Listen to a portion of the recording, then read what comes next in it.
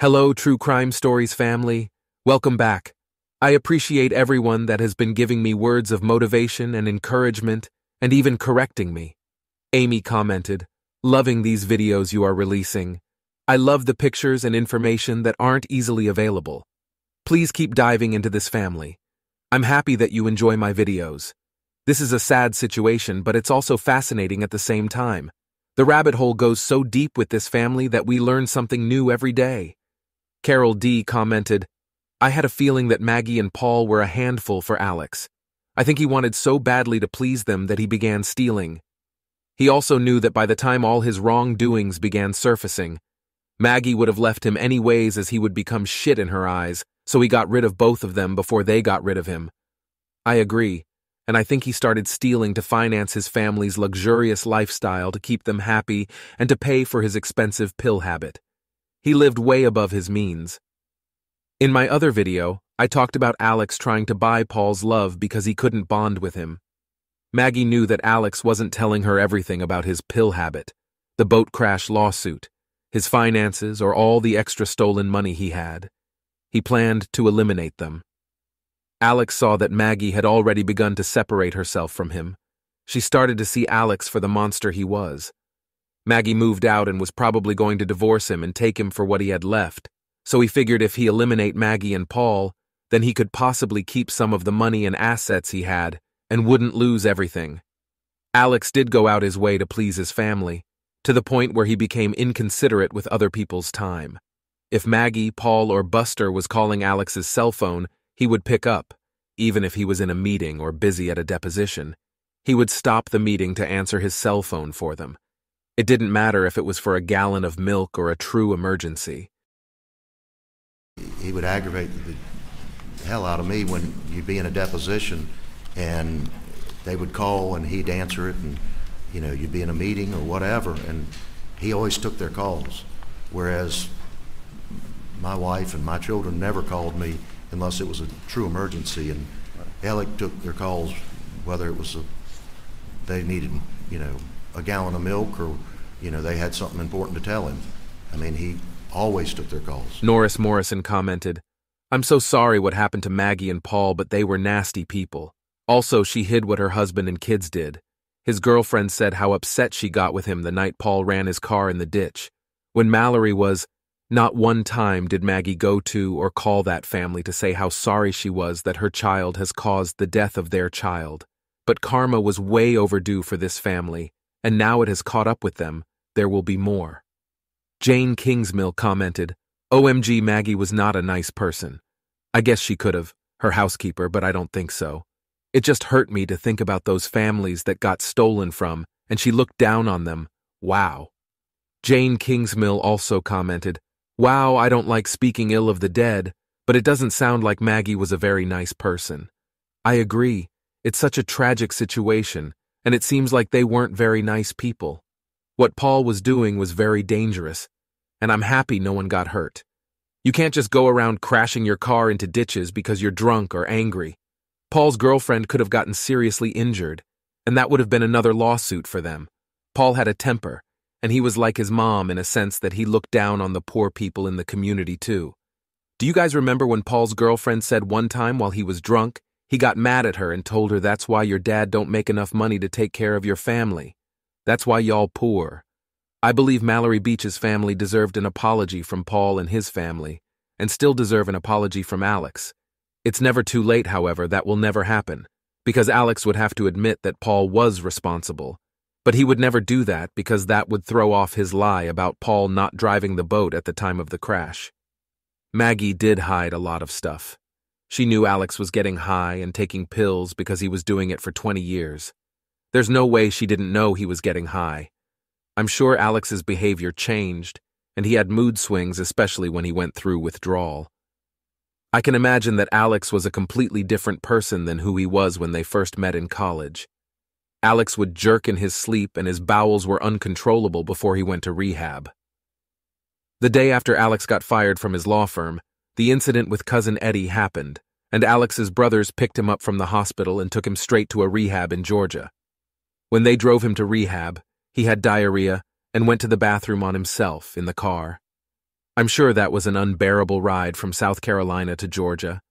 His brothers really loved him and cared about him, but Alex didn't have the capacity to love anyone back. Maggie looked the other way until she had to approach his drug situation, because it was in her face when Paul found Alex's pill stash.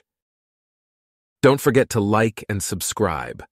In a court deposition from the boat crash, there were rumors that Paul got drunk and wrecked his truck a lot of times, and that makes me wonder how many fraudulent automobile insurance claims Alex could have made.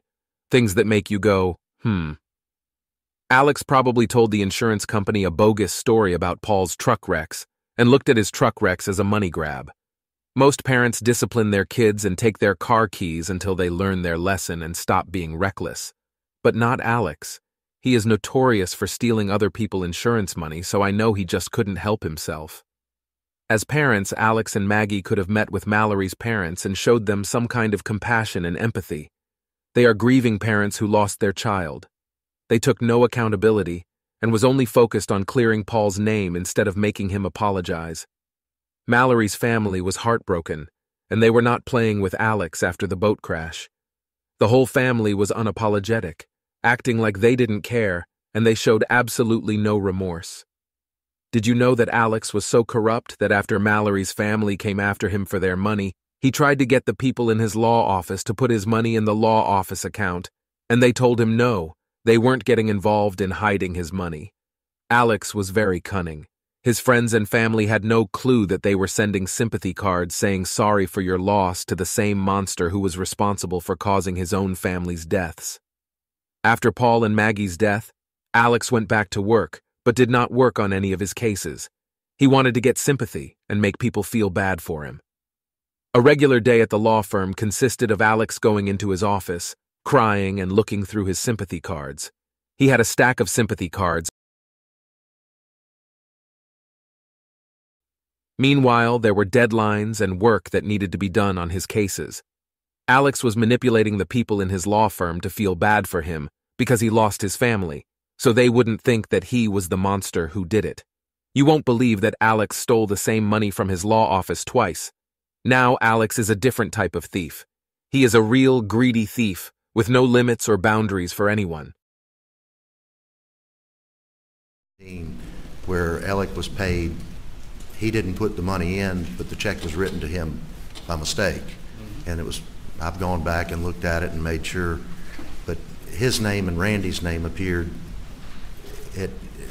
one over the other, and it was just a fat finger or just a missed thing with the mouse. And the check was generated to Alec. And then there was a second check generated, one in March, one in April. The one check was negotiated in May, I think. The other check stayed on his desk and was negotiated the next October. Well, what that did was that threw out our, and this is in our operating account, it wasn't client money. So it threw our operating account out of balance. And when we started looking at it, then we realized that he wasn't the one that was supposed to have gotten paid. We had basically a powwow.